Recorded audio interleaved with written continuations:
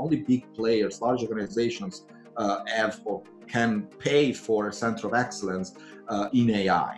And so, there is this democratization of data science and machine learning that we didn't have a few years ago.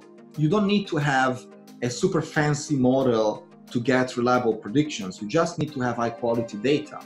Tell us a little bit, an overview of what you're trying to accomplish there. It's correlated to what you said so far. I established Amethix a couple of years ago. It's a very new company here in Belgium.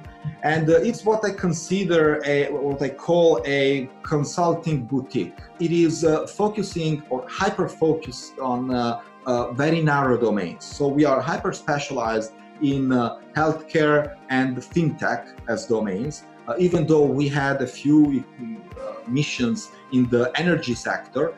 But they are all, aggregated and by the same commonalities, which is providing predictions and extracting insight from the data of our clients. Only big players, large organizations have or can pay for a center of excellence in AI.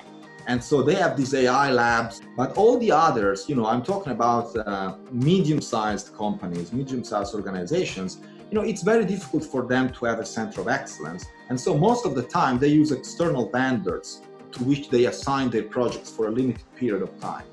What we want to do with Amethix is build a center of excellence on demand for a particular client. And so the workflow of Amethix goes from a feasibility study, which is 2-3 weeks in which we understand the requirements of the client and we basically figure out if there is a technical solution. And then we move to the next phase, which is, of course, implementing a proof of concept. And then finally, of course, at the discretion of the client, to a production phase where we, in fact, transform this proof of concept in production code or we integrate it within the infrastructure of the client.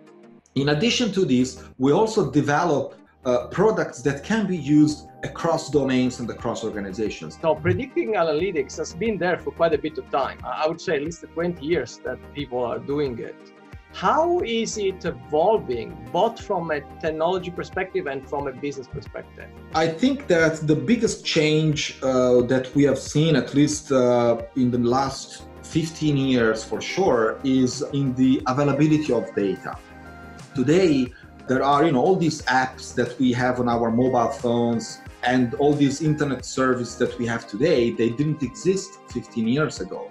And every new service that is created today, it becomes immediately a new source of data for data consumers. The other side is improvement in the hardware technology.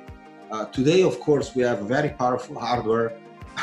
Back in 2003, when I built that hexapod robot, we had something that was way less powerful than a Raspberry Pi. And then there is the cloud.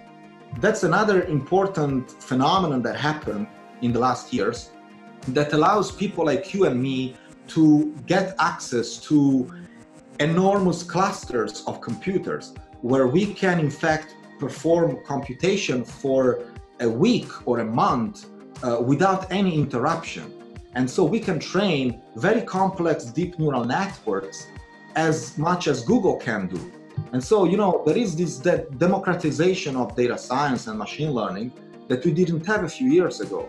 What can be predicted better today that was not possible before with hierarchical clustering or things like this? Well, the idea of having machine learning models that are more accurate, of course, makes things more reliable. And also it gives more peace of mind to the managers who are going to make a decision of using or not a machine learning approach. On the other side, we have also seen a lot of data augmentation. That is enrichment of the data that one has, sitting under the desk of whatever business process one is handling. And there is a lot more data connection. And as I said before, you don't need to have a super fancy model to get reliable predictions. You just need to have high quality data. Once we find a way to train machine learning models with high quality data, we win.